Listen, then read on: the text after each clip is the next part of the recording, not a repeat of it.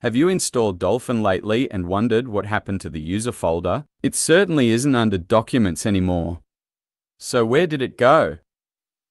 Put simply, Dolphin's user files are now located inside your roaming folder. Perhaps the developers thought this would make things more secure. I'm only speculating, but that sounds reasonable.